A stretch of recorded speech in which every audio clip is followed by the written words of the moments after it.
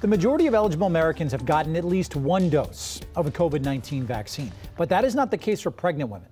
The CDC says less than 25% of expectant moms have gotten their shots. Doctors tell our Liz Crawford that vaccine hesitancy among these moms-to-be is actually pretty dangerous. In the final days of 2020, Dr. Vanessa Hux made a judgment call. At 24 weeks pregnant, she decided to get vaccinated. The choice really came down to myself being a frontline healthcare worker. At the time, pregnant women were not included in those first vaccine trials, and the CDC hadn't officially recommended it for expectant moms.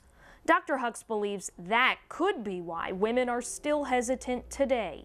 Pregnant women are also vulnerable targets for fear-based false information. The fact that there's so much misinformation that's easily available, to a population that's really starving for information. Brittany Campana made a different choice, opting not to get the vaccine.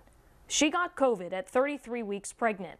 She says doctors believe COVID caused a blood clot that put her baby at risk. I was so afraid that I was going to die, that I was going to leave my 3 kids at home and possibly this baby. According to the CDC, 74% of eligible Americans have had at least one dose of the COVID vaccine, but only 25% of pregnant women have done the same.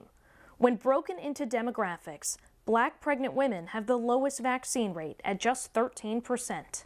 You have lungs that just don't function as well as somebody who's not pregnant. Which is why doctors and moms who had close calls are hoping others make the right call. I was mad at COVID. I was mad at myself for not getting the vaccine because it probably could have prevented this and I could have had a full-term baby. Now, the CDC officially updated their guidance last month, recommending the vaccine for women who are pregnant or are breastfeeding. Experts say they'll also pass those antibodies on to their babies.